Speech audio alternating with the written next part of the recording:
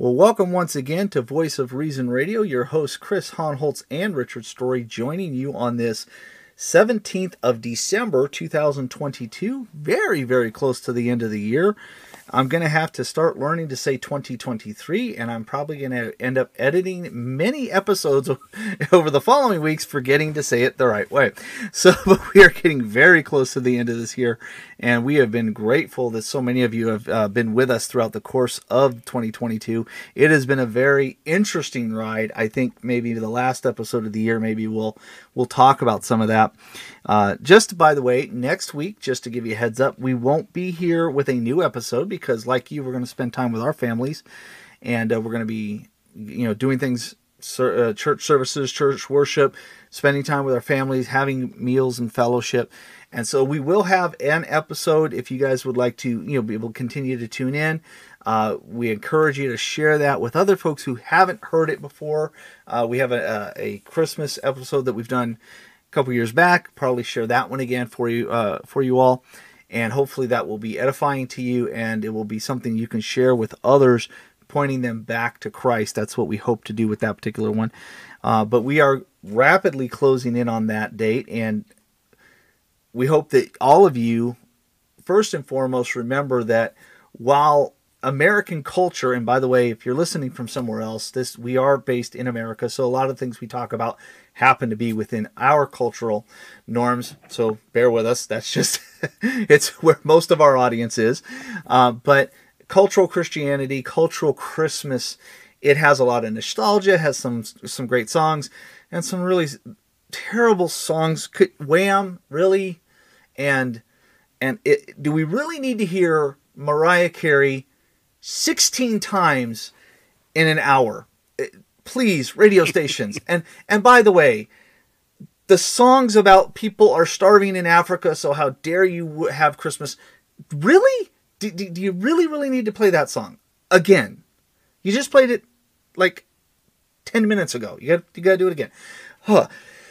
Putting all that aside, I understand that there's a lot of cultural trappings. There's a lot of materialistic trappings. There are a lot of really even anti-Christian trappings that come with the cultural celebration of Christmas. And that can be problematic in a lot of ways. And so we need to keep those in mind. But at the same time, while there's no command for us to celebrate Christmas in Scripture, there's no feast or festival that we're called to celebrate. The idea that we are celebrating the incarnation, the most amazing miracle that God took on human flesh, may that be at the center of your conversations and your fellowship and the time with your family. What better time to bring about the discussion of Jesus Christ coming to earth, taking on human flesh, to be our representative, to live the lives that we could not live, to die the death that we all deserve, and then later rise from the grave. What a perfect opportunity to proclaim the gospel message. So may that be at the center of all you do as we are winding down this particular year and we're coming into these final days before the Christmas celebration here. So as always, want to remind you, we are part of the Christian podcast community. Please check out all the wonderful podcast programs on there. You will find something great to listen to. While we greatly appreciate your taking time to listen to us, we understand you have a limited time to spend listening to podcasts. Unless you're like James White, who listens to things at like 1.5 or 2.0 speed. And by the way, Dr. White, happy 60th birthday. God bless you. We are so grateful for what you do in service to the Lord. But unless you're as crazy as him and listen at chipmunk speed, which I do not want to think what you and I sound like at chipmunk speed, Rich.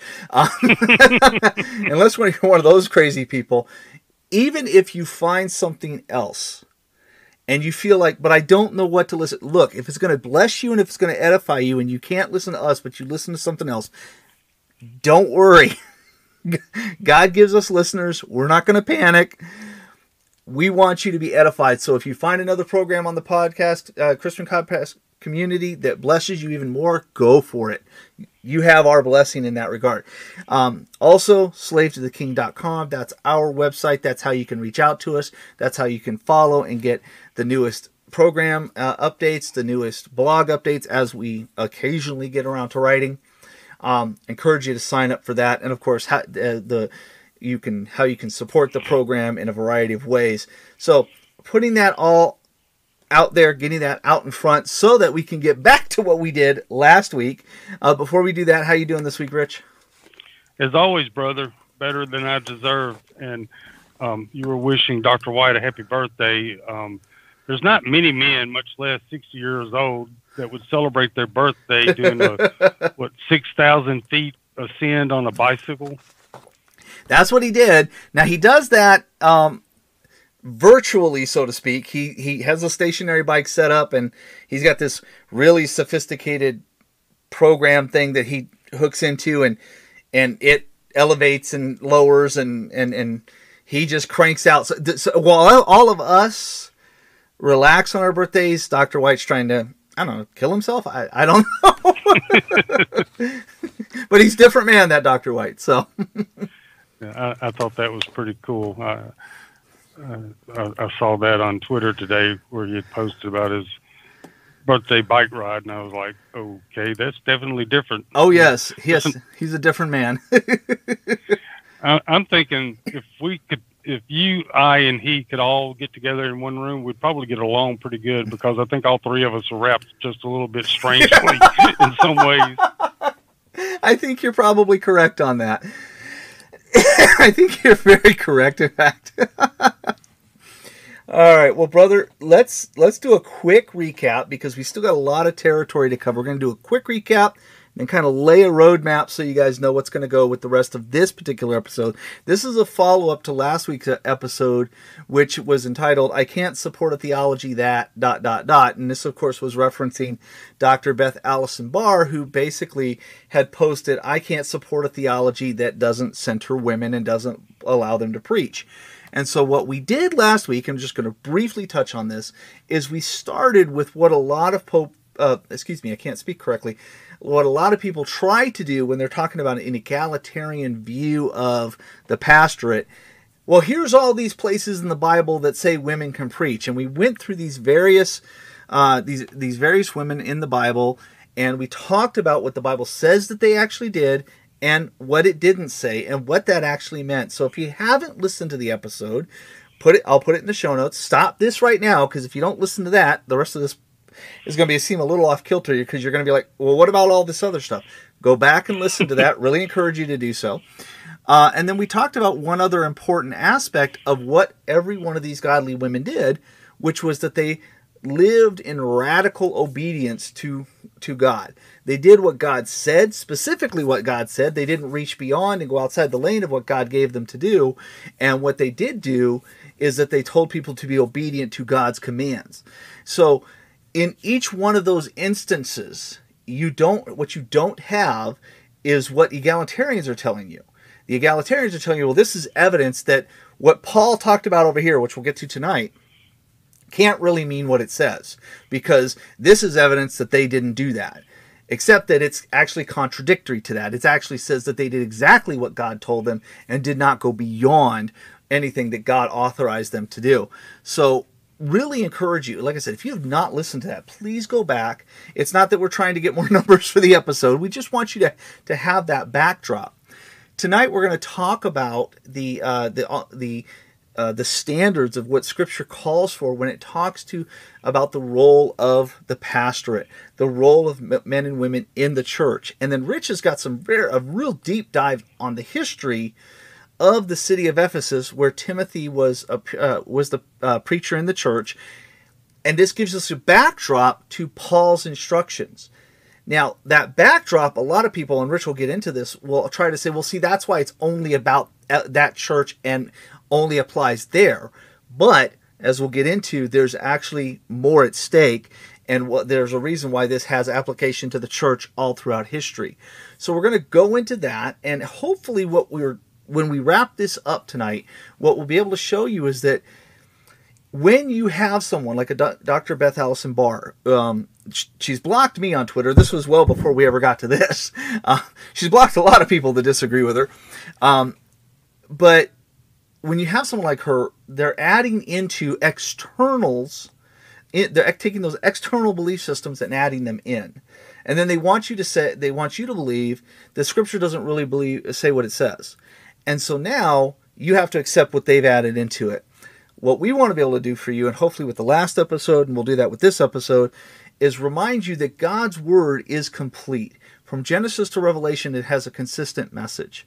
And while there are those who want to pick and choose or import different thinking and then reinterpret what Scripture says, you can be confident that the Scriptures themselves, if you read them in context, especially when you have the historical backdrop and knowledge of those things, you can be even more aware and more confident in the Word of God, and you don't have to worry when someone like with a PhD next to their name, piled high and deep, can tell you, oh no, that's not what it means.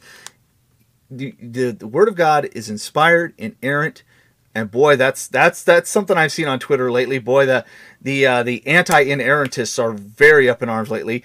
But it's inspired, it's inerrant, it's infallible, and it is all sufficient. And this is what you need in your walk as a Christian, and this is what you need to proclaim to people who are not walking in the faith. So, Rich, before we start diving in, any thoughts before we go forward? Well, we have done absolutely zero research into tonight's episode. I mean, nothing whatsoever. I'll touch on that a little bit later in my segment. But just for full disclosure, before we even go any further, most, with the exception of this first segment with Chris, I will say this at this point: the research that was done in regards to the city of Ephesus, it pulled not only from biblical scholars, it also pulled from sources outside of Scripture. It pulled from sources that would have been what we would call secular society, archaeology, sociology, feminist, lesbian theology, homosexuals. So it's before someone tries to say, well, you're just basing all of this on what these mean-spirited patriarchal Christians have had to say, I'm just going to tell you right now, no, I'm using information, or we will be using information provided by, for lack of a better word, information provided by the enemy itself. So yeah, maybe that's a little teaser to keep people tuned in as we go forward. Other than I will ask now, people, please exercise a little grace with me tonight. Sometimes I can say these words in my head, but the transmitter between my brain and tongue, sometimes my tongue does not want to bend in certain directions like it should when it comes to pronouncing, especially some of these old Greek and Roman names and Latin and things. So just be forewarned. I may be a little bit tongue-tied from time to time, and I think sometimes Chris catches that because you kind of had a little trouble there earlier yourself. But yeah, no, that and by the way, Andrew, if you want to have outtakes for your collection of sound bites, I guess this would be the episode to listen to on. So, all right. So with all that as the foreground, let's go ahead and pick up where we left off. Like we said last week, we were talking about these were women who lived in radical obedience to God. They proclaimed specifically what God said. They never spoke in contradiction to His word. They never reached beyond what God had given them to do, and they each glorified God Himself. They were not looking for recognition for themselves. So let's talk about the actual prohibitions and the standards for the position, a role of pastor or preacher in the church. And we're going to go to 1 Timothy. This is one that everybody's going to understand. They've heard this before, and this is the one that's going to make a lot of egalitarians very upset. But this is what Scripture actually says. So we'll start in chapter 2 of 1 Timothy, and we'll start in verse 8. Paul writes, I desire then that in every place the men should pray, lifting holy hands without anger or quarreling. Likewise also that women should adorn themselves in respectable apparel, with modesty and self-control, not with braided hair and gold or pearls or costly attire, but with what is proper for women who profess godliness with good works. So let me just stop right there real quick. Paul is giving instructions for both men and women in the church.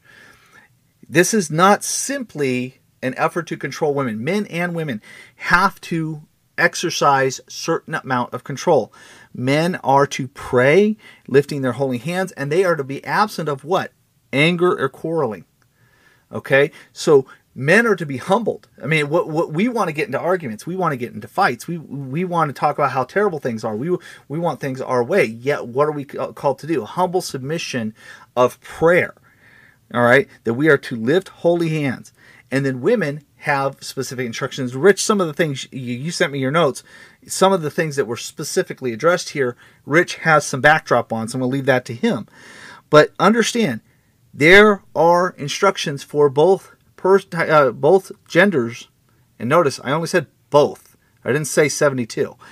Both genders, men and women, in the church. So Paul is not exercising any kind of sexist mentality here. Let's just establish that first. So picking back up, verse 11, let a woman learn quietly with all submissiveness. This is of something that goes back to actually 1 Corinthians 14:34. We'll get into that a little bit later. But this idea of learning with all submissiveness, I want you to understand something. And again, I know Rich will touch on this too. What is this different than? We are talking about a period in time. If you come from the Jewish hierarchy or other cultural hierarchies, women were second class. A lot of times they weren't allowed to learn. A lot of times they weren't allowed to be in the same room where men were learning. Yet here they are in the body of Christ learning together, and they are learning quietly with all submissiveness. Verse 12, I do not permit a woman to teach or exercise authority over a man. Rather, she is to remain quiet. Now, what's happening here is you are seeing specific instructions that are being given to women about the authority to preach and teach inside the church. Okay? Who's given authority? It is not the women in the church. That has actually been denied to them. Why? For Adam was formed first, then Eve. And Adam was not deceived, but the woman was deceived and became a transgressor. Yet she will be saved through childbearing if they continue in faith and love and holiness and with self-control. So we have these instructions that men are to pray and they're not to demonstrate anger or quarreling attitude. That women are to adorn themselves respectfully with modesty and self-control, not drawing attention to themselves outwardly, but demonstrating godliness and through her good works. Women they have this, men and women both have a role in the church as they're there. They're learning. But Paul is now trying to establish that, and Rich, I can't wait till you get into this because this is going to really blow a lot of people's minds. But there's a backdrop to this this culture that they're in, and this idea of learning submissively. Okay, you're going to see something about that that's really going to be. It was a lot of stuff that Rich threw at me throughout the week. I'm like, wow, there was a lot going on there. But he's giving the women there some instructions. You're not going to take control. You're not going to be the ones to teach and preach. You're going to come in and you're going to learn because you have certain things that God wants you to do. But the one thing you're not going to be able to do is step up and take authority. And then he ties it back to creation. Now, this is what we were getting at. You're going to hear a lot from Rich tonight about what the cultural backdrop of Ephesus was, where Timothy was pastoring. But Paul, in this moment, doesn't say, by the way, Ephesus, since you're dealing with this cultural issue, therefore the women there can't do this. Rather, he says, because Adam was formed first, then Eve. What is that telling us? That God at creation established a certain roles for men and women. Man was given dominion over the earth. He was made first and given dominion over the earth. A woman was created to be his helpmeet, to come alongside and support him. What happened in creation, or following creation? We had the fall. What happened in the fall? Eve, being deceived, took the lead and ate of the fruit, and Adam failed to exercise dominion, failed to lead, and willfully. Adam was not deceived. Understand that. There's nothing here about Adam was not deceived, therefore he's not. He's there's no big deal with him. Eve was deceived and she's really the bad one. No, Eve was deceived, but Adam willfully sinned. Okay, so two major failures here. And the lion's share falls on Adam because Adam should have been leading. He should have taken dominion over the, as he had been instructed to do. He should have been leading his wife as he was instructed to do. He should have rebuked the snake in the name of God. But the serpent, did he do any of those things? No, he willfully abdicates his position. His wife takes the lead. She is deceived. She gives him the fruit. He willfully eats. We have a flipping of the order of creation there. God, what God had called them to do, they flipped over and did wrong. So he points it back to that. If you do in the church where what God has said not to do, in other words, women, you take up that role of leadership and authority, you are making the error that Eve made. Men, if you fail to lead, you commit the same error of Adam. You fail to lead. Okay, so he takes it back to creation.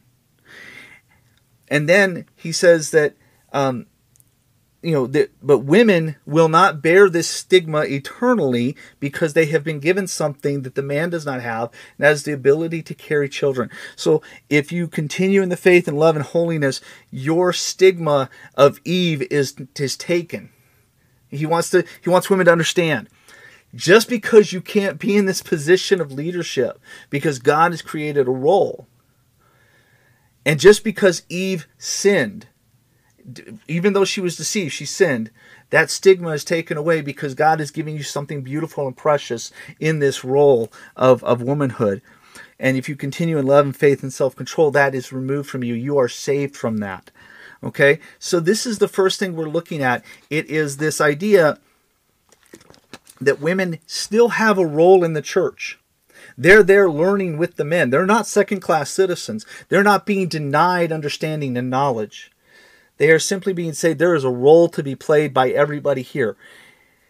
And you don't get to, you can't take that step above and make the same mistake as Eve. You have to be in this position that God has given you. And men, you have to take your position, and you cannot willfully sin against God and abdicate it. Now, with regard to the standards of a pastor, what does Paul then say to Timothy? We go to chapter 3, verse 1. The saying is trustworthy. If anyone aspires to the office of overseer, he desires a noble task. To want to step into that role, by the way, a very humbling role. This is not a spotlight role. This is not the highest of the high celebrity role. This is the ultimate servant's role. Remember what Jesus said about being a servant, or to being a leader. It's not like the world leads. It's not ruling and reigning over people. Rather, it is to be the chief servant. All right, you are the chief servant in that role. Verse 2, therefore an overseer, or as we would see, a bishop or a pastor, preacher, therefore an overseer must be, I want you to pay attention to this. This is why when we point out, by the way, most men can't be in this role. This is why. The overseer must be above reproach, the husband of one wife, sober-minded, self-controlled, respectable, hospitable, able to teach, not a drunkard, not violent but gentle, not quarrelsome, not a lover of money. He must manage his own household well, with all dignity, keeping his children submissive. For if someone does not know how to manage his own household, how will he care for God's church? He must not be a recent convert, or he may become puffed up with conceit and fall into the condemnation of the devil. Moreover, he must be well thought of by outsiders, so that he may not fall into disgrace, into the snare of the devil. So think about the various things you must be. Men, if you want to aspire to this role, this is the list of things you have to actually to be. You can't just be someone who can talk and have knowledge. Look, I'm a blabbermouth, okay? You get me talking, I love to hear the sound of my own voice. But that doesn't mean that just because I can make a cogent sentence or an argument that I'm qualified to be a pastor, okay? Most men today who are in the role of pastor should not be pastors because they do not meet these qualifications. To be above reproach, in other words, It's not that you are perfect in all things, but you live your life in such a way that everyone can see it, and you have not brought a reproach upon the name of Christ. Recently, we saw with a particular pastor, and I don't want to get into into the issues of it, but there was a pastor who he was called to step down because he was engaging in inappropriate words of, I don't want to say this because I don't want to sound salacious. Matt Chandler was having discussions with a woman online in a very inappropriate manner. That's what we know. There seems to be more to the story, but we haven't been given all of that. But what we now know is Matt Chandler is no longer above reproach because even the modern secular media has caught on to this and is speaking about the things that he's alleged to have done. That's the idea of being above reproach. The world can't look at you and go, you're this and this and this, and look what you've done, and they're going to elevate you to pastor? Now, mind you, the world will find reasons to do that anyway, but you understand my point, that you are living your life in such a way that people recognize the way you speak, the way you live, the way you think, the way you act are consistent with what the Word of God says. You're the husband of one wife. This is going to get me in trouble with some folks, but here's how I'm going to say it. Every qualification I believe here in 2 Timothy 3:1-7 is your post-conversion.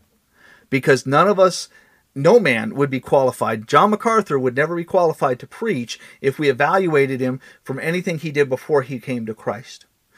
I believe this has everything to do with post-conversion. Husband of one wife, look, if in your pre-Christ days, you got married early, divorced later, I don't think this has any application. This is going to get somebody upset with me. I just know it. In fact, I can hear the person typing the keys now. But husband of one wife, post-conversion, you've been married, you're not to be divorced, you're not to have engaged in multiple marriages as a Christian. You're the husband of one wife. By the way, husband, not wife of one husband, husband of one wife. Again, this speaks to the gender. Sober-minded, you're clear thinking. You're not all over the place. Self-controlled. Dude, you put me in an electronics store or a bookstore, how much control do I show? Yeah. So, but you have to be self-controlled. You have to be respectable. Not just that your people respect you, but you are respectable to others. You treat people with respect. You're hospitable. How many of us guys are hospitable to other people? Okay. Able to teach. This is where I think where everybody goes, oh, that's where we need to figure. This guy can teach. That must make him a pastor. The ability to teach is not the same as being a pastor. Okay, if you can teach a subject and people understand it, that's great. But that's one aspect of being a preacher, a pastor, a bishop, an overseer. Not a drunkard, not violent, but gentle, not quarrelsome, not a lover of money. All of these things speaking to gratification of self. Not a lover of money. Manage your household well. Guys, how well do we do that sometimes? Are we willing to sacrifice our downtime to take care of our kids, to take care of our wives? Are we willing to lead and guide them? Or do we do devotions? Look, I can tell you the number of times how well I did that successfully. Not nearly enough. Okay. Are we leading our children to Christ? Are we teaching them the scriptures? Are we guiding them and correcting them? Because it says we have to keep our kids submissive. When we do it with dignity, we're not browbeating them. We're not to provoke our children to wrath, right? We're not browbeating them into obedience. We're leading them and guiding them and correcting them firmly if necessary. But we're not tyrants in our home. You can't be a recent convert. I hate to tell you this, guys. A lot of us come to faith. We read about 6 chapters of the Bible. We think we're experts and we can go preach. No. And by the way, this isn't meaning a young person. Timothy was young, according to Paul. He says, don't let anybody despise you for your youth. But he was not young in the faith. He had been brought up in the faith. He came to faith young. He had grown for years in the faith before he was made a pastor. And he was to be thought well of by outsiders. Again, if you got a reputation as somebody who's angry, you got a reputation of somebody who's just, I'm always right and you're going to do it my way, you're not qualified. if you struggle with lust, if you struggle with pride, if you struggle with anger, if you struggle with covetousness, these are things that disqualify you. This is a high standard for a position of someone who's of low estate because you are a servant. You are the chief servant. Going back to, I think I said this before, John MacArthur in the 2019 Shepherds Conference talked about, and I wish I could remember the passage, I should have gone back and checked it, that he was referring to. He talked about the term for the pastor as being the Greek term used for at the lowest level galley slave in a ship. Like you're at the bottom rowing the ship. Like the people up there who have no idea who you are. That's the type of servant you are. Dutiful, slave to Christ, and just rowing that ship. You are that kind of servant. Which, Rich, this is why when people get upset and say, you're denying women, you're putting this glass ceiling in their way and they can't break through. This isn't a ceiling. This is the basement. This is the lowest dungeon basement where you're serving. It's this, we've elevated this to something that God did not intend it to be. But these are the standards. This is why when Paul gives instructions to men, and he says things like, love your wife as Christ loved the church. And gave himself for it. That is death to self. When you are someone like a Joel Osteen who elevates himself way above everybody else and talks about, just do what I do and your life is going to be fantastic. My wife and I, we do these things and God just blesses us. He sets himself up as the example. It's a death to self. These qualifications, by the way, guys, if you're never a pastor, but you strive for this and you live this way, you are the most humble, most God-honoring, pointing to Christ person that anybody will know. This is a lowering of oneself and elevating God. It is a lowering oneself and pointing to Christ. And so anyone who tries to enter in and say, no, this needs to be fair. They have stopped looking at that position as a signpost to Christ, and they've looked at that position as a place of honor for themselves. And I don't care if you're a man or a woman. The moment you look at that as a position to be seen, as a position to lead, as a position to have people hear you, you've completely misunderstood the position. You've misunderstood the role. And that's why so many people want to argue about this and go, well, that's just a cultural thing, and ignore the creation part, and it's the glass ceiling, and it's no.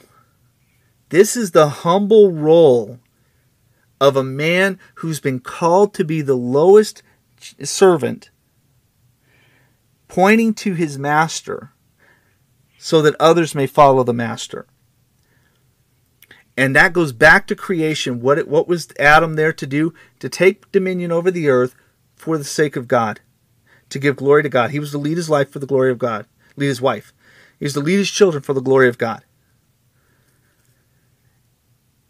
The wife was to come alongside, support her husband for the glory of God. They were to lead their children for the glory of God. All of this is so that God is elevated and his bride, the bride of Christ, his people, are his precious jewel that he has cleaned and redeemed for his own glory. This is humility. This is saying God is more important than what I want. God is more important than what I think I deserve. God is more important than anybody else's perception of me or of that role. Everything about this is a lowering of oneself. Please understand that. Anything that elevates that position is something that has to be achieved so that people see the greatness. Completely misunderstand the purpose and point of the role. Now, Rich, with all that in mind, let's have you go through this. There's a lot here. So, folks, buckle up. There's a lot here. Rich, go through what was going on in Ephesus. What we just learned. Remember, this is about humility and glorifying God, dying to self, submitting to God. Rich, let them have it. Okay. Okay, brother. Well, kind of going back to last week a little bit, I've noticed one thing about these men and women wanting an egalitarian type church and trying to say, well, look at these women in the Bible. They show examples of this, this, or this. I think a lot of times they fail to realize Paul knew the Old Testament. They act like Paul never read these passages. And a lot of times it comes across like they think First Timothy was just yanked out of the air, just kind of an abstract thought that he just wrote this letter to Timothy, and it has no meaning or no application or no cross-reference to anywhere else in Scripture. But I find it interesting what Paul didn't instruct in the epistles is as important as what he did instruct. Having been taught at the feet of Gamaliel, Paul was not only well-versed, but an expert of the Old Testament, knowing of Deborah, Esther, and Huldah, who you mentioned last week. He knew and labored with Phoebe and Priscilla, yet Paul never compromised God's word on the role of women. He never gave instructions on how women were to conduct themselves as overseers of the church. And in referencing in these passages and other passages in Titus and in Ephesians, he used the masculine sense in reference to men as overseers. He was speaking in the masculine sense when he referred to men in the qualifications and in his description and commands of how husbands were to conduct themselves at home. And he always used the female sense when speaking of wives. He made that distinction. And I'm not even going to attempt to butcher the Greek words for man and woman in the context of those verses. People can go look it up if they're interested. But he made that distinction. Nowhere did he ever say, okay, man, this is your qualifications to lead in the church. Okay, women, here are your qualifications to lead in the church. He never made two different sets of qualifications, and there's a reason for that. God never intended for women to take a leadership role in church, period.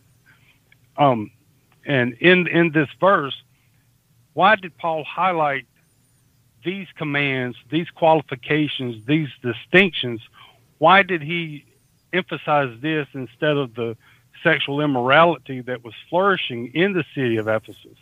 Well, he does address the sexual immorality of that area in 2 Timothy and in the book of Ephesians, but it's really important to notice and distinguish the fact that Paul specifically addresses women. You are not to preach, you are not to lead, you are not to have authority over the man, or as the King James Version puts it, usurp the authority of man.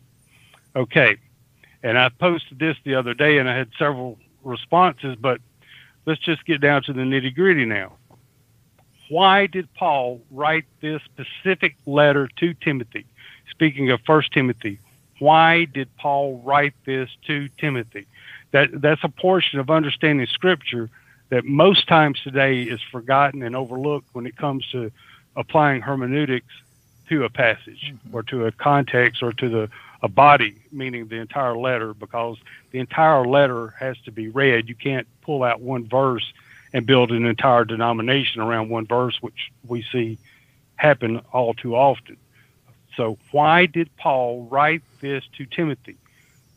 Remember, why did he write this? Why did he spend so much time emphasizing these points about how women were to conduct themselves in church?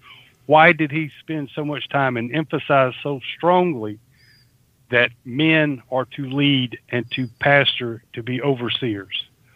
This was not something new that he was telling Timothy. If you go back to the very first chapter of 1 Timothy, Paul says, I urge you, as I urged you when I left for Macedonia.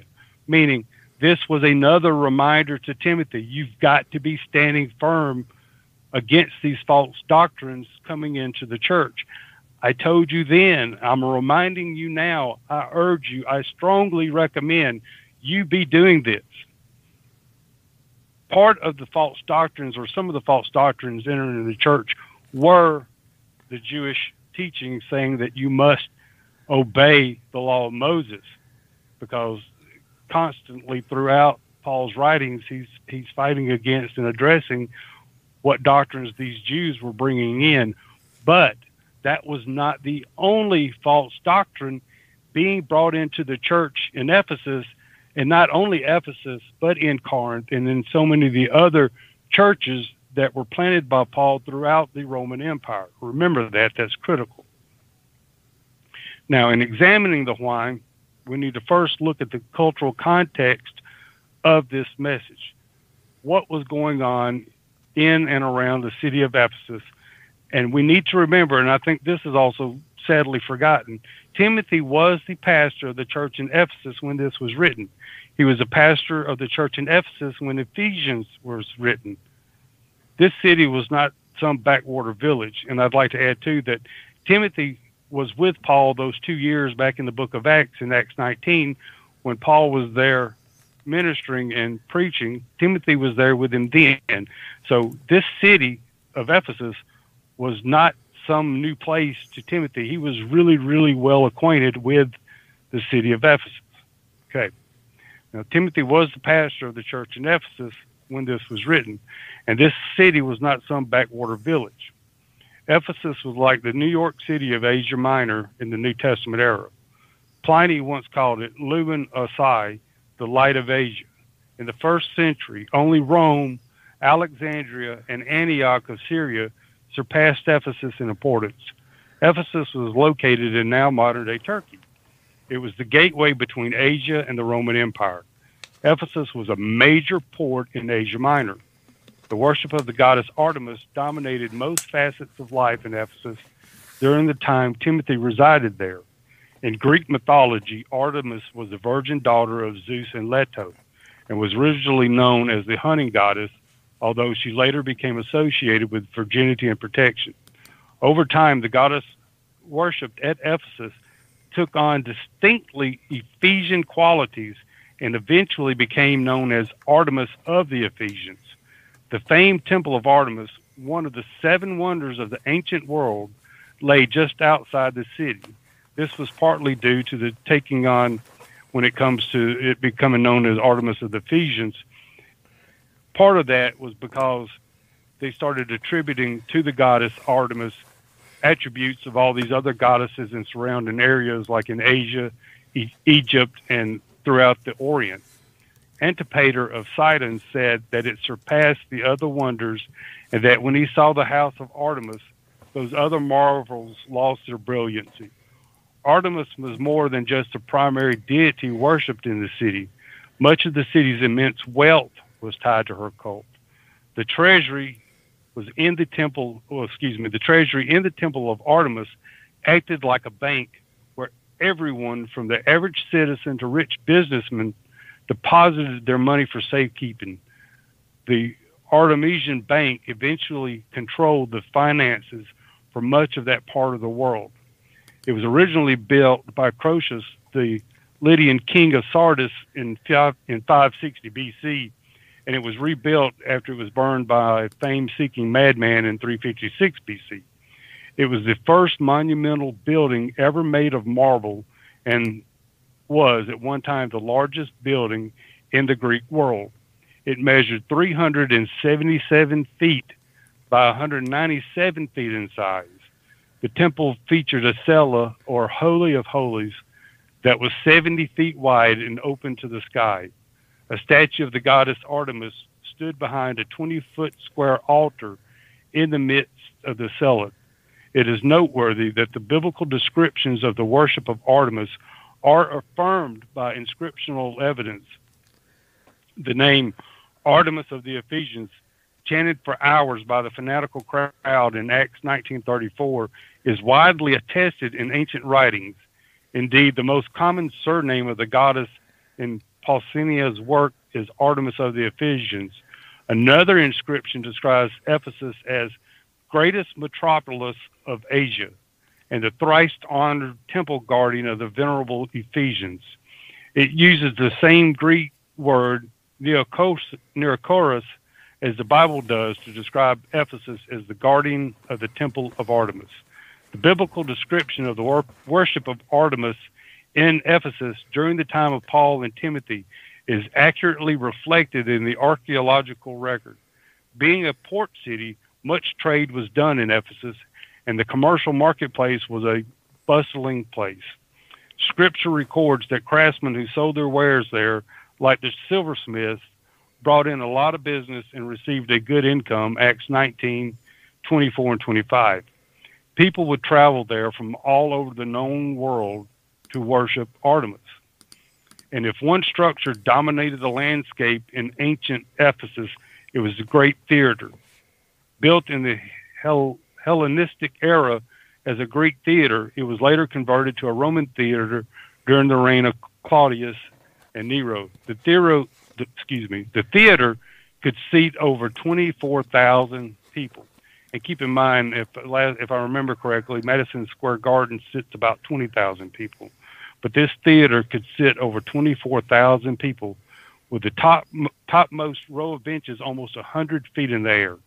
It was the largest theater in the ancient world, and this is the theater where the crowd dragged the two men that were with Paul when Paul was wanting to go in. Yeah, Gaius and Aristarchus, I think it is. Aristarchus.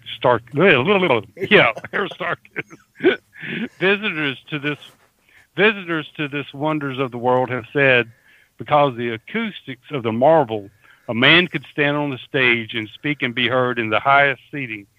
Just imagine the echo of the crowd screaming for hours. Like I said, this was not some backwater out-of-the-way village. This was, as they put it, the New York City of Asia Minor. This was no small city, as Paul would... I don't remember if he said that of Ephesus, but he mentioned that of one of the cities, meaning that it was huge, important. Mm-hmm. It was vibrant. It was a central focus of economy. Now, keeping the significance of the city in mind, let's look closely at the worship of Artemis, which was at the center of life for all the citizens of Ephesus. Paul would have encountered most, if not all, of the Roman gods worshipped throughout his travels in the Roman Empire. This would have included what is known as the mystery religions. They were considered mysteries because much of their ceremonial and worship practices were closely guarded secrets. James Legge, a scholarly historian and missionary in the 1800s, said concerning the mystery religions of this period that there had probably been no time in history of mankind when all classes were more given over to the thought of religion. Some of the great men of the past were members of the mystery cults. All these classes were found in their ranks, from the emperor and princes to the artisan, laborer, and slave. The outsiders held them in reverential awe. Anasides and the Attic orator and Alcibiades, I know I probably mispronounced those. It was put as the spoiled favorite of the Athenians, were both implicated in and convicted of the serious charge of profaning the mysteries. These two men were great poets and philosophers in that time. Socrates himself was chided because he did not join the mystery cults. Alexander the Great scattered all of this throughout the Mediterranean world. The mysteries appealed to the emotions rather than to the intellect. Does that sound familiar, folks? It was Aristotle who called attention to this. Now keep that in mind. Aristotle said that these mysteries appeal to the emotions rather than to the intellect. They were a combination of a secret lodge and a Playboy club, but blended with religion. Because they were secret orders, even to this day, we do not know a great deal about the rites that were performed in them. But of all the mystery religions, the worship practices of Artemis are the most recorded in history. While the worst of all the mysteries was the cult of Dionysus. Now, let me just say this right here. There are links in our show notes to some of this material. I did not want to add most of what I came across, because when Paul said it is shameful to even speak of what they do, he really meant it. And I have tried to be as tactful as possible from this point forward, but just keep in mind that it was depraved beyond imagination.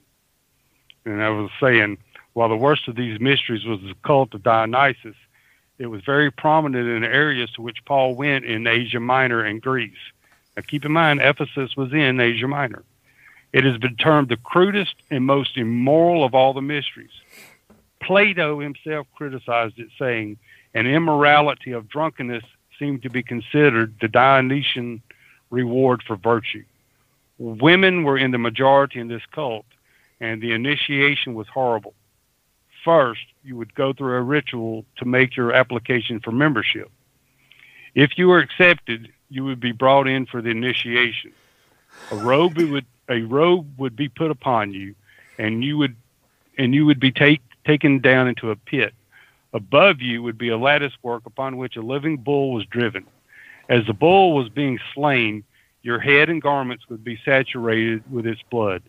You would lift up your face, letting the blood run into your eyes, ears, and nostrils, and then you would drink it.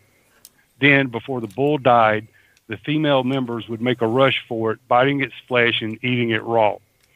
And all of this would eventually end in a drunken orgy of the priestesses and those that were in attendance of this ritual ceremony. The mystery religion which Paul came into contact more than any other was known as the Great Mother, or as we know it, Artemis, and as other parts of that world called it, Sybil. This cult of the Great Mother, who loved the shepherd boy Attis, is without doubt one of the most corrupt of all. It was very popular in the Roman Empire. The Ides of March that Caesar was warned against was a celebration of the Great Mother cult. On March 24th, there was a celebration of the Day of Blood. This day exceeded the Dionysian orgies in frenzy and barbarism. This day was also celebrated in Ephesus. The worship practices surrounding Artemis were much like that of Dionysus, but on steroids. And I will tell you, Ephesus would have been Eden for today's Christian feminist women, and you're about to learn why. Interesting side note, though, Ephesus is where the legend of the Amazonian tribes, the Amazonian women, come from, and there's actually some archaeological evidence that shows that the Amazons were real to agree with at one point in history in Ephesus, there was an all-women army that did nothing but protect the temple of Diana, or known in Ephesus as Artemis. And I just found that an interesting side fact, that there was actually some historical basis for the legend of the Amazon women, but it was tied to Artemis, this one particular temple. Okay, going on. Only women, the priestesses, were allowed to teach and officiate the ceremonies and rituals in the city and temple. This was very loud, vocal, and involved debate. Some of the teaching involved medicine or magical arts, which were basically the same thing.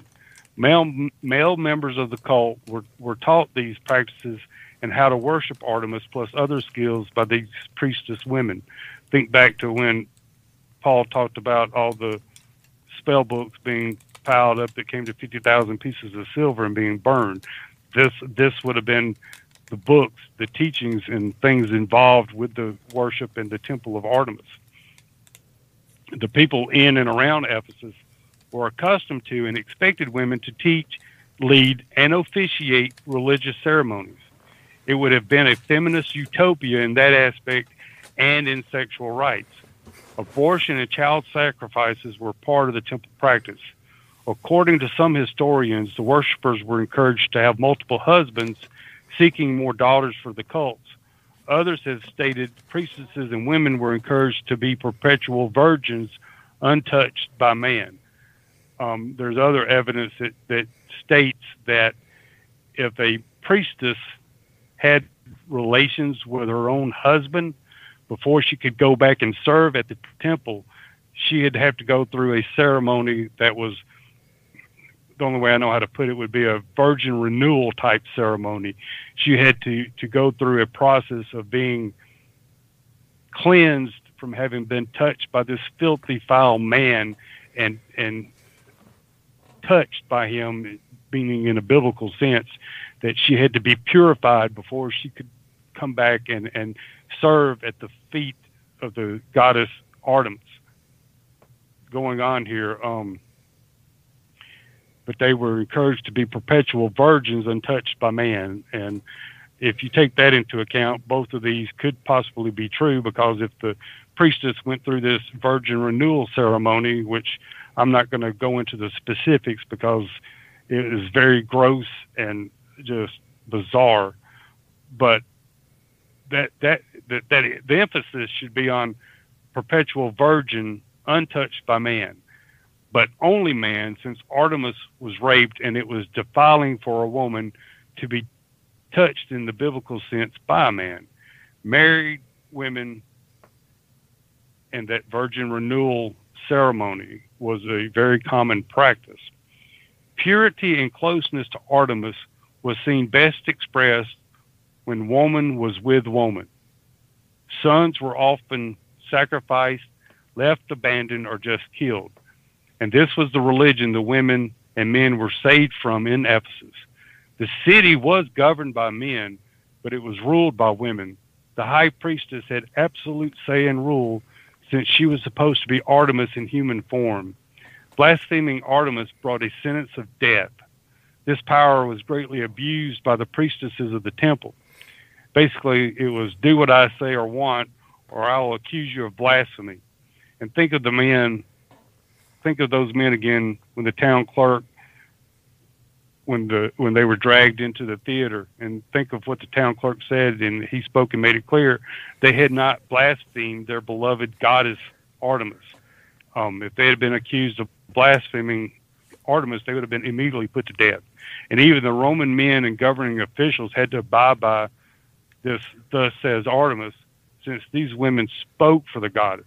Their magic words to get what they wanted were Artemis desires. If it was something they wanted or needed or thought they wanted, all they had to do was say Artemis desires, and it would be handed over to them. And sadly, many times this also included children of the city or children of the priestesses or other children that were children of members of the temple of Artemis. And according to a lesbian feminist historian, and to Pride.com, Artemis is considered goddess of lesbians and those seeking purity as a woman. I also want to go on and point out that Ephesus was an exception to most of the Roman Empire and other cults, because women, especially those serving the temple, had absolute control. Ephesus considered the female body perfection, where the worshippers of Zeus, such as in Crete where Titus pastored, they considered the male body perfection. Most of Rome, and especially in Crete, patriarchy was the standard. In most cases, women were truly subjugated. And there was exceptions when it came to these mystery religions, which is one reason why so many women flock to these mystery religions, because most of these mystery religions were about elevating the female body, the female persona, the female goddesses. And like I said, most of Rome, especially in Crete, patriarchy was the standard. And in most cases, women were truly subjugated. But in Ephesus resembled more of a matriarchal type society. While many of these other cults who worshiped Roman gods and goddesses had women serving in the temples, only Artemis was exclusively female or female-ish. Keyword, female-ish. They were taught Artemis was the creator of man and superior because woman came first, then gave birth to man, and it was because of man's sin and suffering came into the world. Strangely, however, even with the domineering power and authority held by the women worship leaders, they were forbidden by imperial decree and interfering with other religions or practices. So even though Artemis and the rule of Artemis and the rule of the priestesses was absolute and supreme, they were still forbidden by Roman decree in interfering with other religions or other religious practices. That was one of the strange things about the Roman Empire, the way they interacted with all the different religions and included all of them within the empire. And I wanted to point out, too, that the worship of Artemis was actually a state-sanctioned religion at the time of the New Testament. And I won't go off into what all that means, but basically it means it was an officially recognized religion of Rome which gave them certain legal rights and advantages, just like I pointed out about the priestesses, and even they could condemn a governor of Ephesus. Many historians have tried to whitewash Artemis of the Ephesians and claim they worshipped a different goddess than the one spoke of in other cultures, who describe in graphic detail the cult practices. The only problem is, no matter which name is used, they all point back to Phrygia and a meteorite believed to be a gift from the gods. Remember, I said female-ish? For a man to be a priest and serve in the temple, they had to castrate themselves during a ceremony in front of the priestesses in a ritual similar to the blood ritual mentioned earlier and similar to the virgin renewal ritual. Their ceremony emulated the renewing of virginity ceremony practiced by women, in which they both the virgin renewal ceremony and this ceremony bringing these men in as priests both involved the individuals being forced to nurse at the udders of a cow. Why, I don't know. I didn't go off into that, but that should tell you something right there. But anyway, this ceremony also involved bleeding a live bull.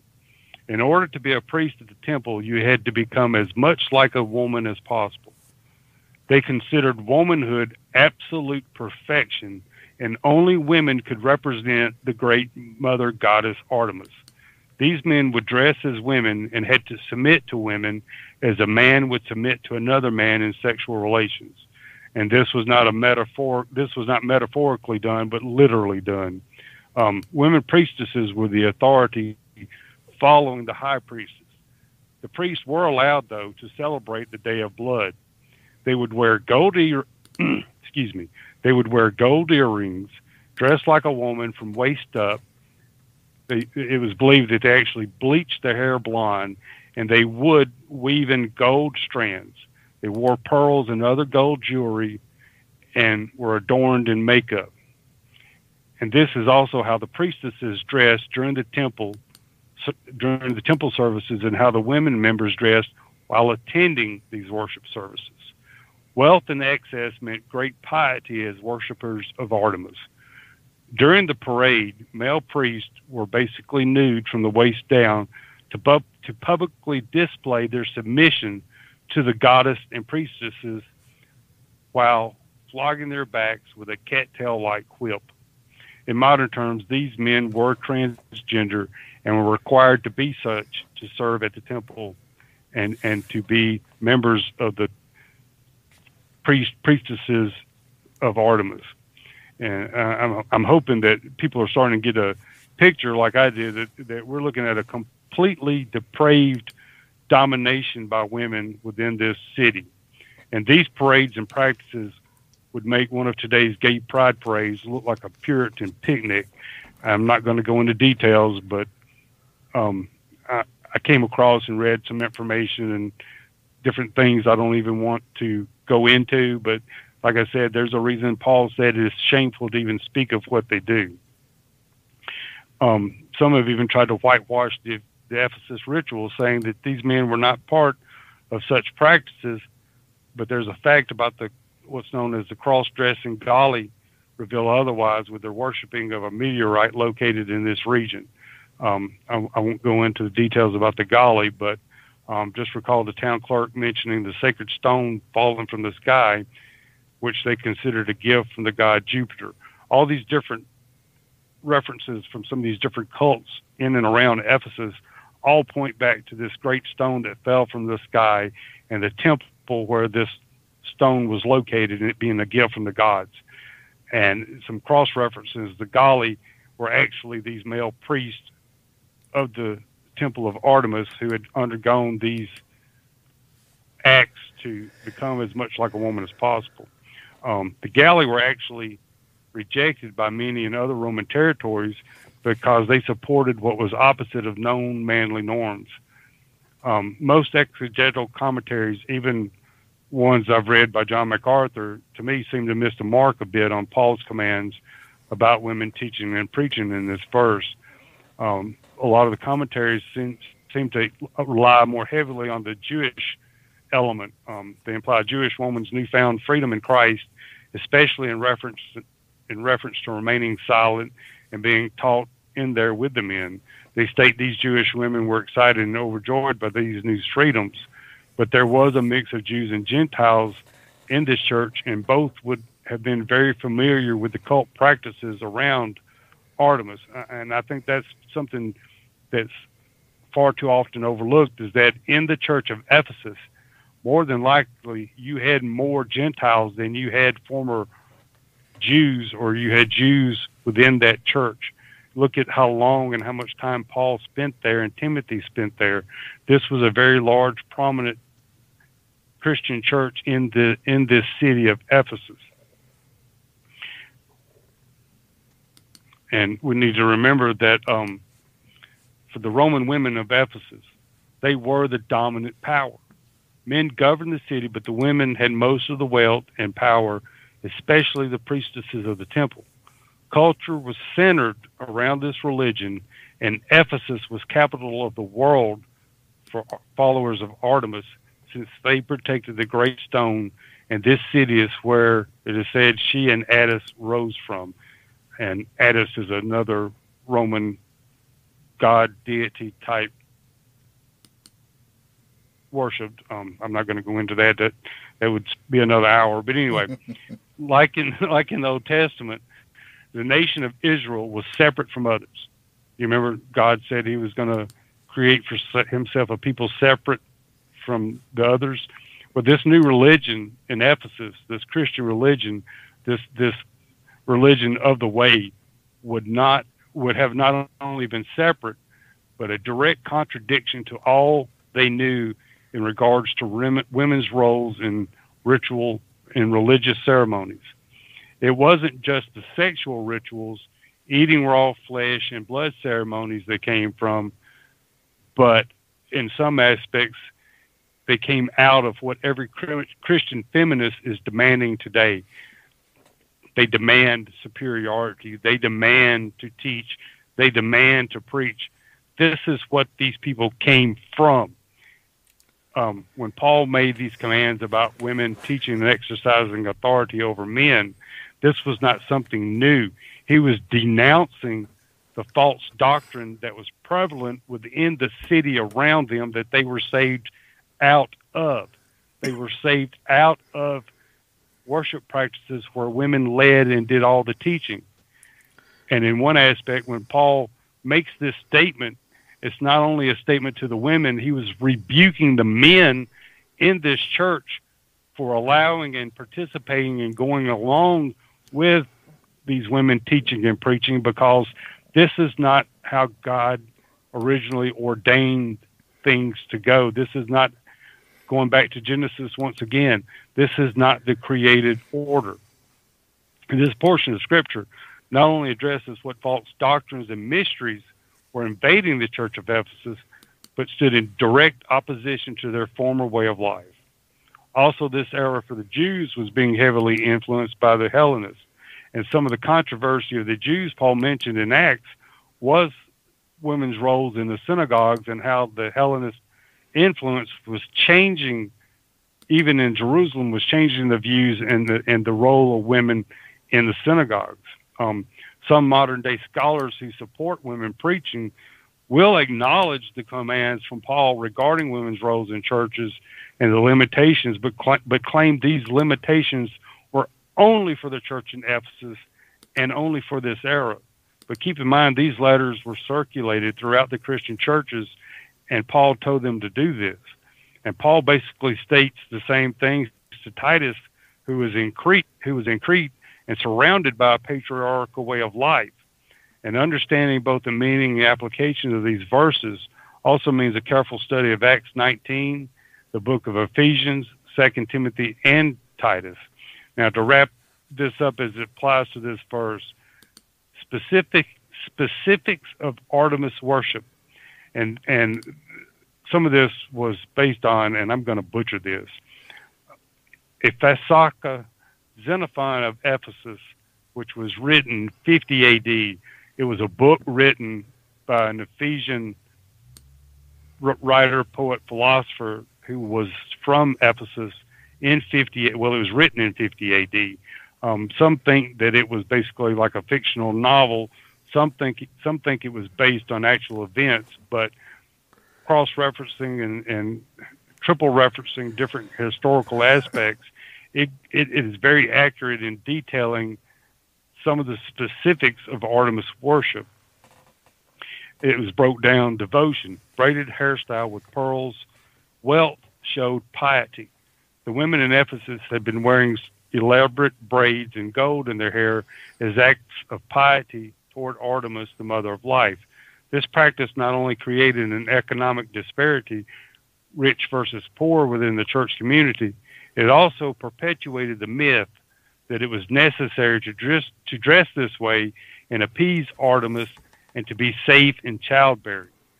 That's not from the book. This is some commentary from another source that applies to all this. For today's application, like Chris said, this would mean that women would be modest, demonstrating godliness from the inner being and not flaunting wealth. Women led the worship services, and training others, including the training of the men, included loud vocal debate. During the worship services of Artemis, there would be loud vocal debates where it was screaming and shouting within the temple during the worship services. It was a lot of noise, a lot of confusion, a lot of arguments, a lot of debates, a lot of discussion going on. This was part of the normal worship practice of Artemis. And Chris, you covered this pretty good, and basically Paul's meaning and applications still apply today as it pertains to this. Now, this next section is something I found rather interesting because I'd never even heard of this before, but in the worship of Artemis, the way that they presented Artemis, women came first and were superior, but men brought evil. Artemis brought peace and purity. One of the many reasons Paul ended this portion, pointing back to Genesis, correcting man came first and woman sinned, plus explaining why God holds men responsible for the protection of women. Christ is head of the church, man is head of the woman, and woman is head of the children. That's God's ordained order. Instead of just addressing all these other issues, Christ just takes these men and women in Ephesus who are now Christians. He doesn't just point out all these little specific. He takes them straight back to Genesis and explains from the beginning, this is what God intended. And one of the books I've read over the last couple of weeks was written by a lesbian feminist historian. And at times she went to great lengths pointing out how Christianity throughout the Roman Empire subjugated women under patriarchy and falsely denounced the freedoms women had within that culture. And this is a quote from the book. Women today should hope for the liberties they enjoyed during the Roman Empire, and especially during the worship of Artemis in Ephesus. Now, Paul knew what went on during the Artemis worship, and I really believe that's one reason he stated in Ephesians 5:12, for it is shameful to even speak of the things that they do in secret. I don't know about the listeners, brother, but I'm seeing a correlation to today's women preaching. If it was against God's design in pagan worship, how much more so for professed Christians? The decree about women teaching and exercising authority over men was also a rebuke to the men who grew up with that norm. Going back again, as I urged you when I was going to Macedonia, remain at Ephesus, so that you may charge certain persons not to teach any different doctrines. I may be overreaching, but I see a direct correlation between women preaching today and the women leading these worship services during the times of Artemis. It's like, okay, the church grew, these Christians grew. Eventually, about 200 years later, the Temple of Artemis was destroyed, which secular historians blame Christians and basically say they were evil for destroying this great temple and how beautiful it was. The majesty of this temple as it was during this time, if I remember right, reading, the only thing left standing now is like one column. Everything else has been completely destroyed other than some recovered artifacts and recovered statues of Artemis, which look absolutely nothing like the typical Roman Greek statue that we think of, with the woman with the gown looking with the bow and arrow. The images of this particular Artemis of the Ephesians looks nothing whatsoever like that. But going back to this, 1 Timothy 1:3, this letter is a reminder to Timothy of what had been taught during their 2 years in Ephesus. Timothy was with him the entire time and left just before the mob grabbed them in and started shouting, "Great is Artemis." Women preaching's origins are not in Scripture but culture. Now, just like when Paul wrote the epistle, ultimately, the question comes down to where and who came up with the idea that women can preach. For 1900 years of biblical history, like the truth about homosexuality, women's roles were understood. Now, have some men twisted Scripture to suit their own agendas? Yes. Mm-hmm. But no, regardless of how man twists Scripture, it will never negate the eternal truths laid forth by God. The feminists didn't even claim a new revelation from God like heretics do, but base it all solely on culture and the feminist movement, which actually started with the end of American slavery. The suffrage movement was born at that time, and it was stated women are not much better off than former slaves as the suffrage movement started to come forth. Some claim, and this is some objections to some of these things that I've laid forth tonight, but some claim, well, the truth evolved over time like it did with slavery. It eventually ended so as a prohibition of women being pastors and preaching. The church misinterpreted the passages about slavery just like with the passages about women preaching. But I'd like to point out the Bible gave specific commands on how to treat a slave as a brother. Paul even stated, if you can legally be freed, do so. At no point in time does the Bible ever state or tell a woman, if you have the chance to dominate and rule over your husband, mm-hmm. or you have the chance or opportunity to be a leader of your church, to be the pastor of your church, do so. It never gives that. It does tell slaves, if you can be free, but it never gives women a loophole or a clause to say that, well, if you can dominate your husband and dominate society, do so. No, the Bible is conclusive and fluid in that respect. It never departs from its own God-given means and meaning for the role of man and women in both church and home. And feminism isn't about equality, but dominance, and especially sexual dominance, just like it was then, so it is now. Mm-hmm. So, brother, after all this, how did we get to where we are today, and what have you noticed being said by some of these egalitarian feminists in today's world, and how does all this apply and tie together with last week's episode? Well, first off, folks, give Rich some kudos for... That was a lot of research. And like Rich said, we'll be putting some of those links in the show notes. Obviously, he's got a lot more here that some of this is, as he said, can get pretty dark. So we'll not be putting those, although maybe if you want to reach out to us, we'll see what we can be good about sharing that's maybe not really bad, but... Well, there's about 20 or 30 links in about a dozen to 24 books. Something like that, yeah. So now, Rich put his scribe to work this week. I did not literally read every one of those books, but at some point those books were referenced. So I just wanted to clarify that. I can do pretty good at speed reading sometimes, but I couldn't knock out any 24 books in 2 weeks. Yeah, no kidding. No kidding. So first and foremost, let's just, again, thank you for that research. You now see a bit of the backdrop. What was going on in the city where Timothy was pastoring. And stop and think about that for a second. As Rich, you pointed out, this is like the Garden of Eden for feminism. Women who are not only having massive influence in the culture, but are the leaders of the main religious system and who can demand anything that they want. That is the backdrop. Now, Rich said it in his historical backdrop there.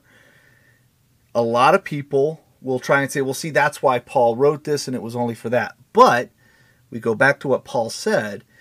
He's telling Timothy, yes, this is, I'm kind of expanding and maybe hypothetically explaining, yes, this is what the area that you're in. But it isn't just about what's going on in Ephesus. This goes back to creation. This goes back to the garden. This goes back to the roles of men and women as established by God back in the garden, back post-creation. And that men were called through Adam to lead, the women in a equal role,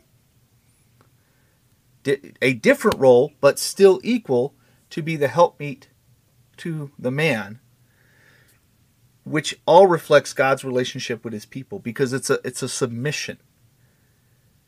It is this idea of husbands, love your wives as Christ loved the church and gave himself for it. So therefore, that self-sacrificial love, dying to self, serving and caring for, and in that leading, not ruling by tyranny, but rather humble servitude. That is what that leadership is.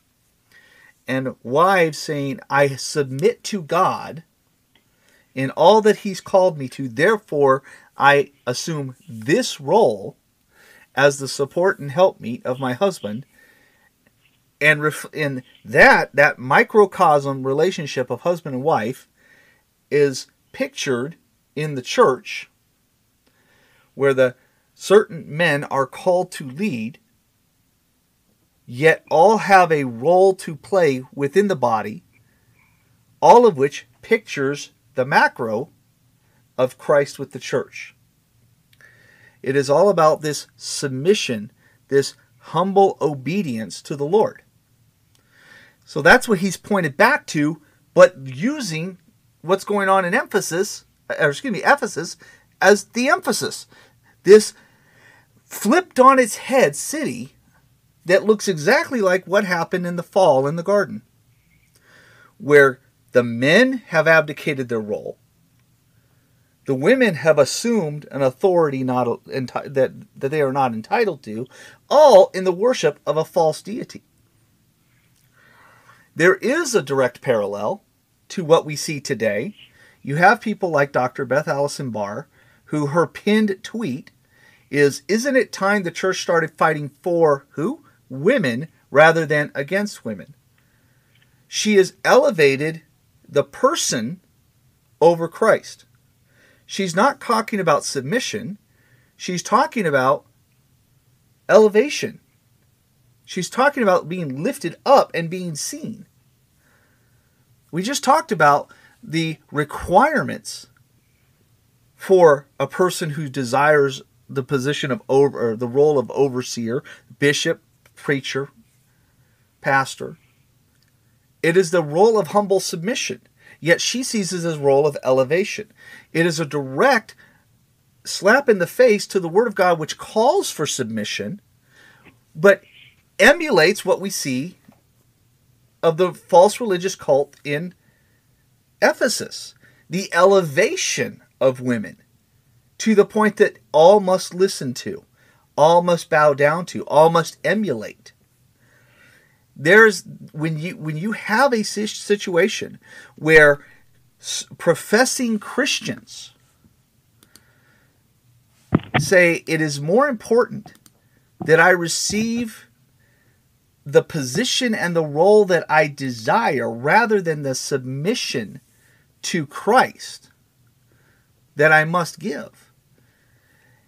If you're going to do that, you're not going to teach the Word of God as it is clearly taught from Genesis to Revelation. The moment you say, I want to preach Christ, but I don't want to preach and obey what he says, then that's the first step off the path. The moment you say, I'm a follower of Christ, but I love the Word of God, but I know this says, but you are now saying you are not submitting to God. You have become the authority. And that's where we see Dr. Barr and others beginning to eisegete, that's importing into the text what is not there. And Rich, what we saw in Ephesus with this backdrop, this idea of we have this deity that we want to promote, that this deity that we want everybody to be pulled into under our authority for, it is a rebellion against God and a promotion of a false deity and practices that have nothing to do with the genuine worship of God. And that's what we see here, this eisegetical importing worldly concepts into the Scriptures. See, as Christians, we're to exegete the Scripture. That's, in other words, we're to draw out what Scripture says, what's contained therein. Through the deep study of the Word, we're drawing that information out and we're applying it into our lives. We're learning what the writer was conveying to his intended audience. And we're figuring out what did the writer say and how would the audience have understood it. That's what we're concerned with. We're drawing that information out. What does this actually mean? And then once I know what it means, how does it apply? So you have you have an actual interpretation, there's a single interpretation, and then there's application. So you're pulling from the text, understanding it, and then applying it in your life. Eisegesis is doing the opposite of that. Exegesis is attempting to seek the immediate context of the immediate text. It compares it to the broader text of the surrounding passage. It compares it to the book. It compares it to the parallel text. It compares it to all of Scripture. It's this laborious task so that we're not imposing our own opinions on the text. We're going through it like a fine-tooth comb and finding those beautiful spiritual nuggets that help us understand who God is and how we are to worship Him and how we're to live according to it. But eisegesis goes the opposite direction. It says, no, I want to put upon the text what I want it to say. It's bringing in preconceived notions, one's own opinions, biases, ideologies, and importing them upon the text. So rather than trying to understand what Scripture commands of women or men or anyone else, but in this case, for example, women, the practice would then decide that equality must mean this, therefore we apply that to the text. And that's Dr. Barr. Dr. Barr says we have to elevate women. We have to work in support of women. We have to promote women. Rather than saying, what is Paul saying here about women? Well, Paul says women are to learn. Paul says that their profession of godliness is what comes out from their heart in the form of of what they do in submission to God. It is this desire to love the Lord and submit to God rather than what's outward of appearance.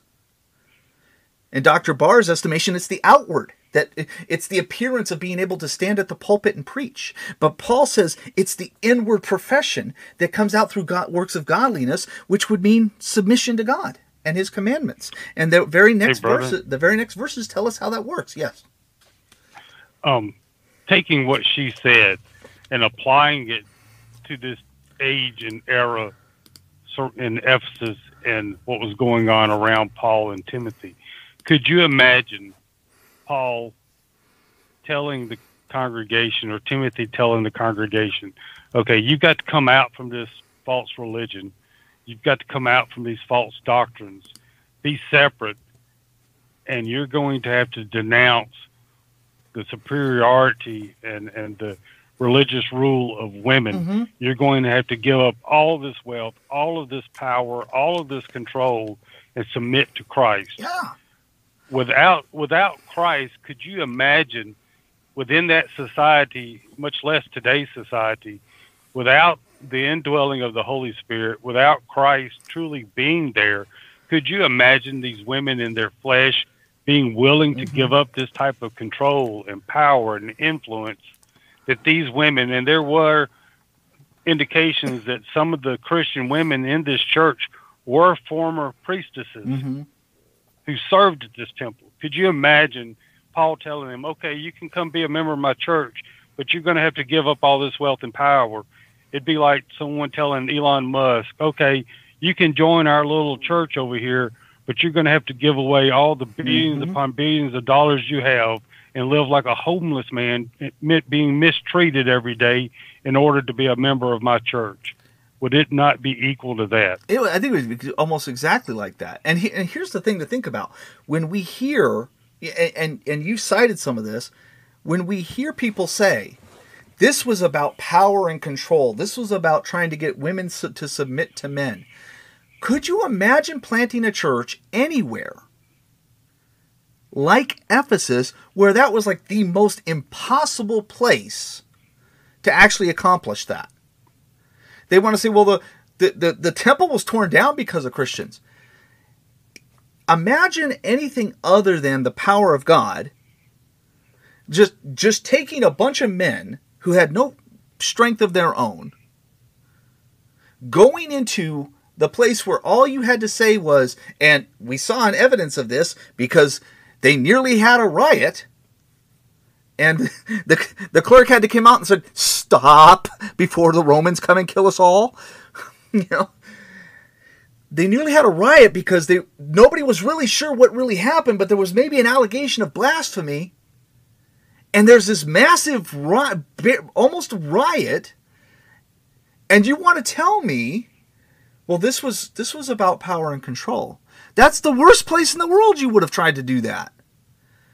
How could anybody, apart from the power of Christ, the Holy Spirit indwelling, hope to change that kind of environment?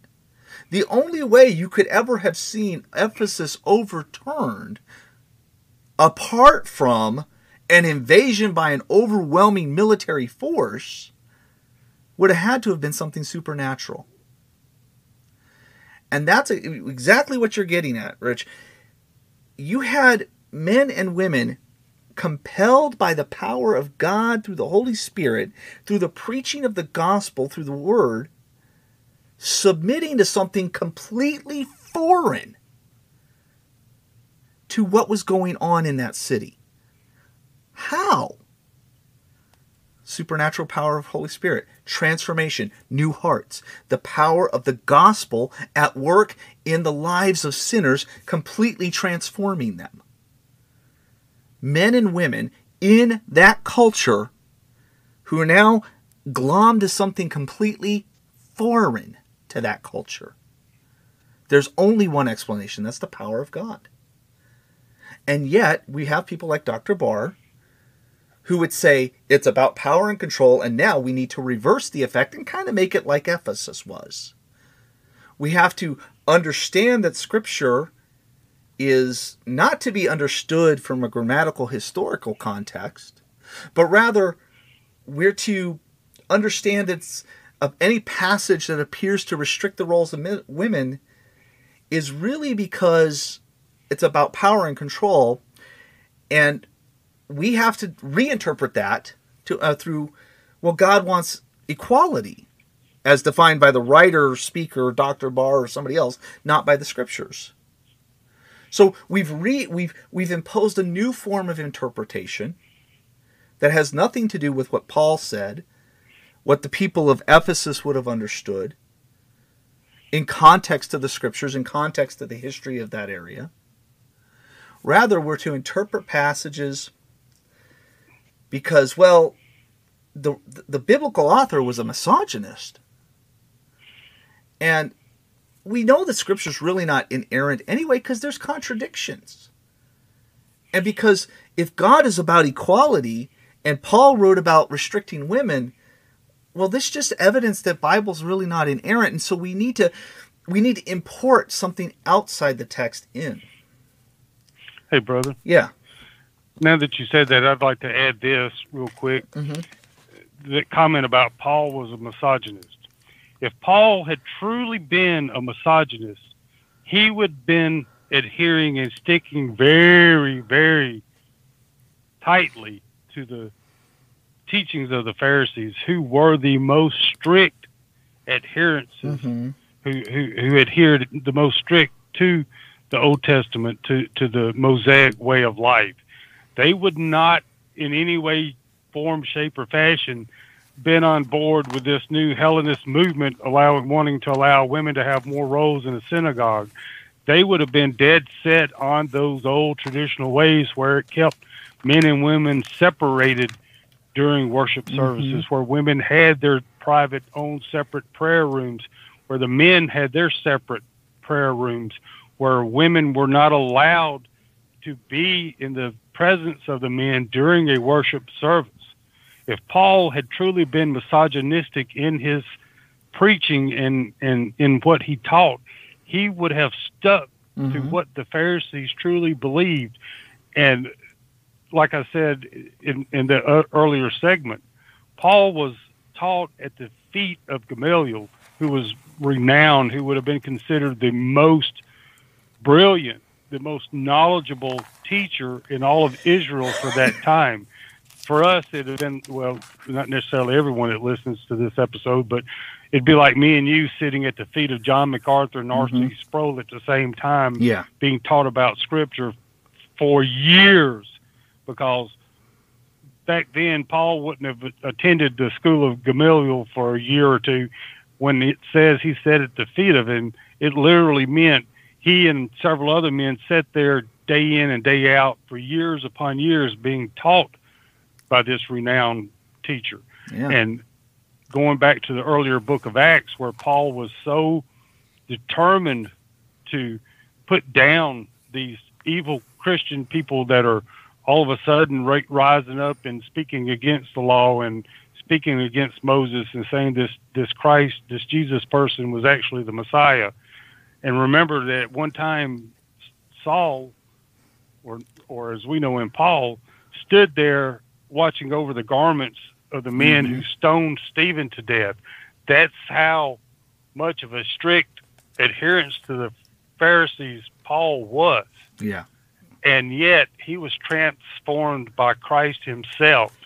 And Paul is the one that brought this teaching out, that went across the Roman Empire proclaiming the gospel, teaching the men and women. And that would have been completely contrary to what he had been taught his entire life as well. I think sometimes we underestimate just exactly what it meant for Paul to have been saved in Christ. Oh, yeah. And the Saul versus the Paul type persona that he had, when his old self and his new self were in complete contradiction. Paul would have still adhered to some of the Old Testament and the Jewish rites and rituals, but not enough, because the Jews were constantly wanting to kill Paul. The thing is, when it comes to what was said by Paul and Timothy in Ephesus, I think in many ways what they were teaching and preaching these people in Ephesus, that gods made with hands are not really gods, and stating that no, man was created first. And these worshipers of Artemis were saying, no, woman was created first, and it's because of man sin and suffering came into the world. Well, the Bible completely contradicted that, saying, no, because of woman, sin and suffering came into the world. Yeah. Even though, Adam is blamed for allowing sin and suffering to come into the world because of his failure to guard his mate, to guard his helper, to watch out and protect her. And I made a comment on someone's post the other day, and the comment came back, and this person was supposedly a woman and a Christian, and saying, well, I don't need protection. I don't need some man for blah, blah, blah. And I didn't even read the rest of it. But it still goes back to disobedience to the Word of God. How can anyone, and I don't care whether it applies to women preaching, sexual immorality, compulsive stealing, compulsive lying, or whatever. 1 John makes it clear, if a person makes a practice of sinning, they are not in Christ. Amen. Part of Christ's on teaching said, if you love me, then you will obey my commandments. They want Christ as Savior, but they do not want, they want Jesus as Savior, but they do not want Christ as Lord of their lives. They do not want to submit to Christ, but yet they want to be saved and go to heaven. Exactly. Let me just, we're running long here. I want to finish this up real quick, but I just want to address something you pointed out about Paul. As when people say, well, he was a misogynist, or this is all about misogyny, this is about controlling women. Let's start with going back to 1 Corinthians about a commandment that he gives with regard to women in the church.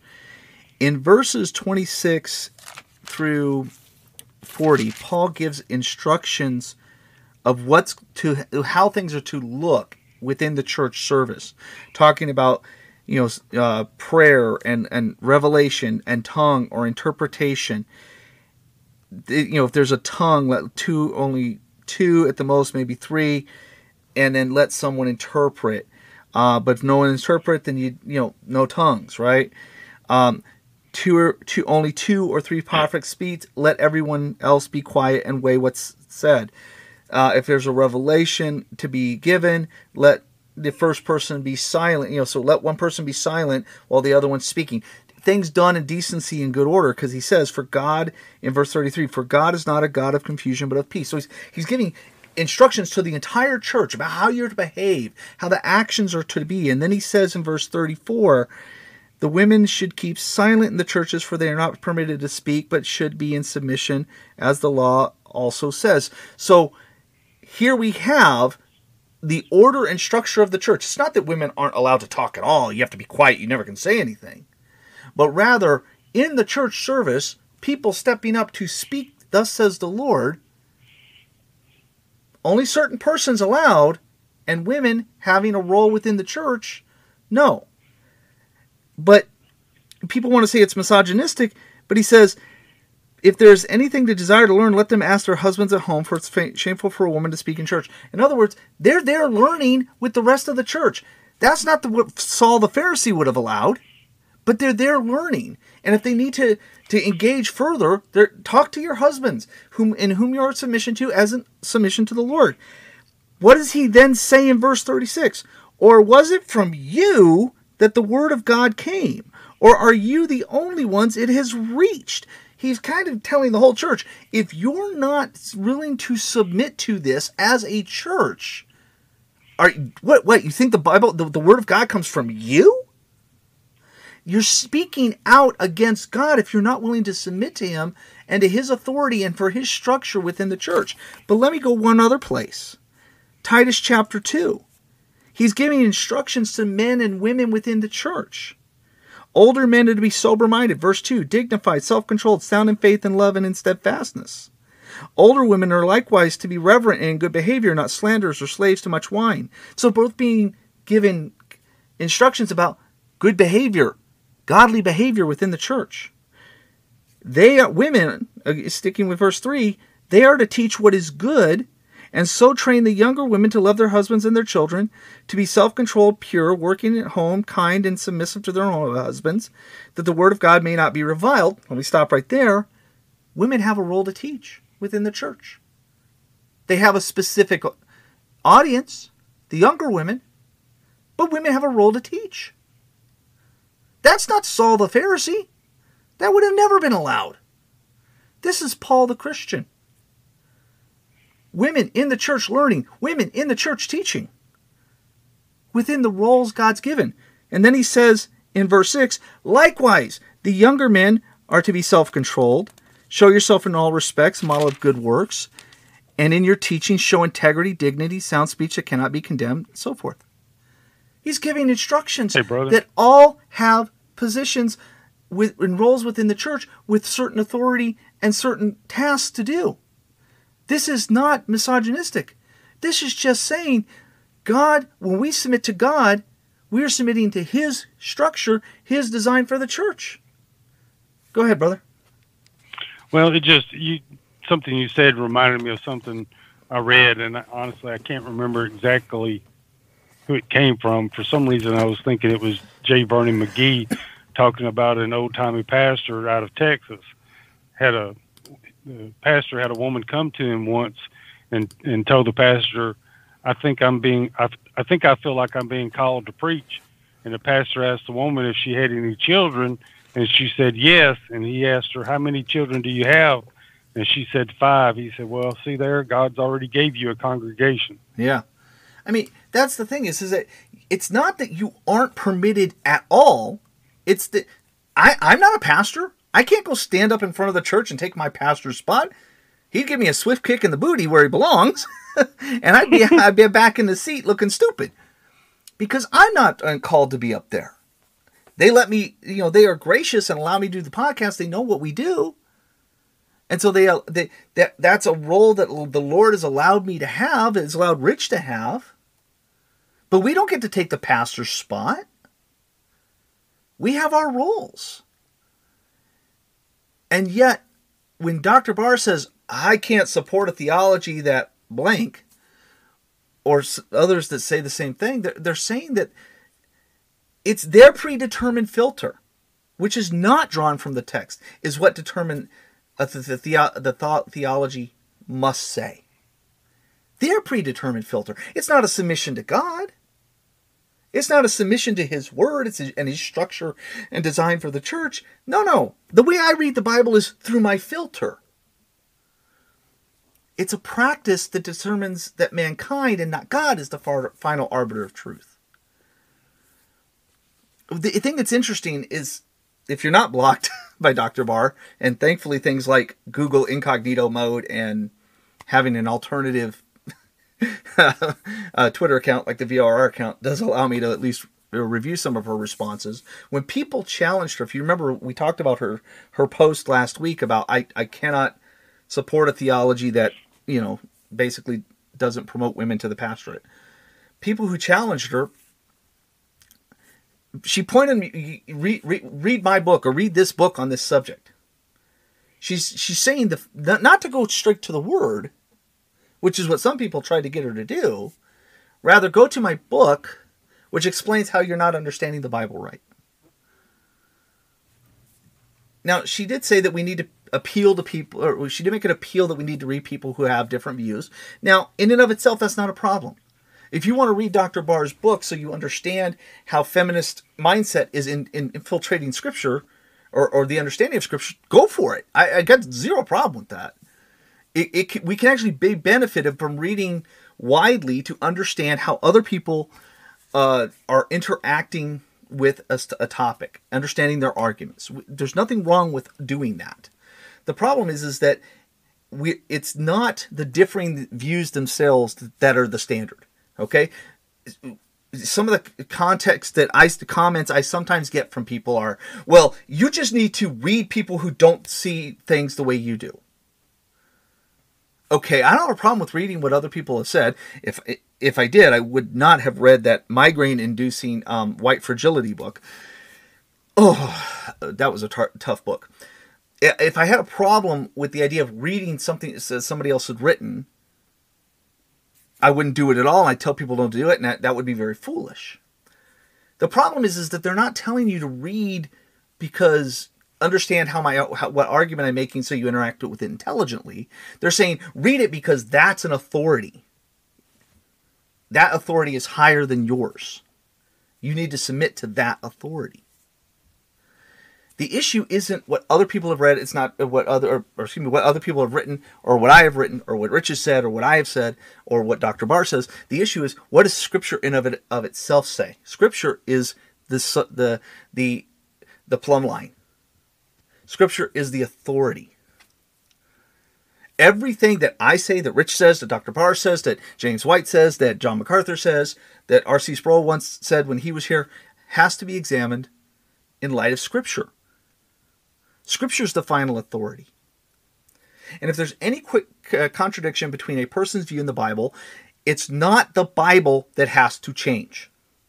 It's not our understanding of the Bible that has to change. It is us. If I find a problem where I read Scripture and I go, I can't agree with that, guess who has to change? Me. God is the final arbiter of truth, not me. Not Dr. Barr, not John MacArthur, not R.C. Sproul, not Rich. God is the final arbiter of truth. So why did we do all this? Why did we go long? Oh my goodness, almost 2 hours. I'm so sorry, folks. Why did we go through all this? Because when you see somebody like a Dr. Barr, what they're trying to do is unhitch the standard of truth from Scripture and replace it with their view or with somebody else's truth. They're trying to say that what they are saying and not Scripture is superior. In the end, what those of the camp of Dr. Barr and others are doing, it goes back to the very question that Eve was confronted with in the garden. Has God really said? It always goes back to that. When someone comes to you and says, no, but the Bible doesn't mean that, they are emulating the serpent. They are saying, has God really said that? Are you sure you understood that right? Here, why don't you read this many books on the topic of critical theory or psychology or intersectionality? Or how about you read this feminist ideology? How about you look at our modern understanding of these issues so you can understand the Bible rightly? That's the serpent in the garden. That's Satan saying, oh, God didn't really say that. What he's actually said is he's denying you something. Folks, Genesis to Revelation is all of everything we have is as direct revelation from God. And it's the only revelation from God, contrary to what somebody who got very upset with me on Twitter today for saying people like Benny Hinn and Kenneth Copeland are false teachers. It's the only revelation from God. And it is the final authority by which you as a Christian must weigh everything, including your own thoughts. Don't be manipulated by the emotional pleas. Dr. Barr is not like a raging lunatic, like Antifa type screaming at you on the street. She's an intelligent person. When you look at how she's written her tweets, she speaks intelligently. She owns her own mistakes of how we talked about it last week. Well, I was a bit too flippant. I was being dismissive. I was trying to respond jokingly and it was coming across bad. I'm sorry. She comes across as intelligent. She comes across as personable. She comes across as somebody, wow, maybe I need to, I don't want to call this person who claims to be a Christian a terrible sinner. I don't want to do that. But if you don't at least challenge what she's saying with the words of God in context, then you're allowing yourself to be manipulated. I have nothing but respect for someone like Dr. Barr who will say, hey, I handled this wrong. I respect that. But I cannot respect what she says when she says she knows better than the Bible. And that's what she's doing. And I can't respect anybody who will come to me who will say, you need to understand this ideology before you read Scripture. Because you're saying you know more than God. And that is the height of arrogance. That is the height of pride. And that is the center of all sin. Don't be manipulated. Know your word. Know the word of God front to back. Read it in context. Do yourself even a favor. Maybe don't read all the crazy dark stuff that poor Rich had to go through this week, but understand some of the history of it. One of the big mistakes I even make is we don't think about where history, as the history books reveal what happened throughout these various ages and epochs, how Scripture matches up at those certain points and what was going on. Man, you want to know the context of what the church in Ephesus was dealing with? Read the history of Ephesus. You're going to go, wow, that really opens my eyes to some things. People who do sound exegesis are doing that.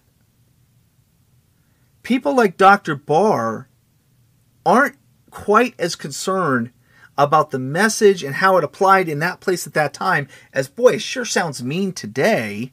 And I've got this new feminist theory of history, so let me apply it this way. And I don't mean that to demean her, but that's what's going on. So thank you for spending 2 hours with us. I didn't know we were going to go this long. I'm so sorry. Probably should have made this a part 3. But hopefully this encourages you. Number one, it's not to encourage you to go beat down on everybody who said, well, women should be preachers. This is not for you to win an argument. Hopefully what this does is encourages you to know that you can trust Scripture in its totality. And that now you know how to interact with that argument. What you recognize what's being done. That something else is being imported and you're being told to change your understanding of God's Word to fit a modern theory, which really isn't all that different from an old theory and an old false religion and an old false teaching and an old cult. Nothing new under the sun, right? Satan has a certain brag of tricks. He just brings them out and changes them up every so often. Stand firm in the Word of God. Respond with the Word of God. Respond with the gospel. Pray for people like Dr. Barr. Pray for her students because they're being manipulated to believe something that isn't true.